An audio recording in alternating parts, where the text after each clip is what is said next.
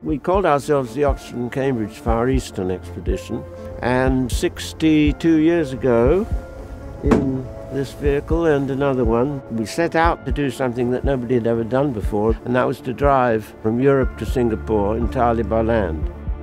Most people who knew anything about it thought we were off our rockers and called it the impossible journey. But we were young, 21, 22, and at that age, you don't sit around discussing why things aren't possible. You sit around discussing why you're going to do them.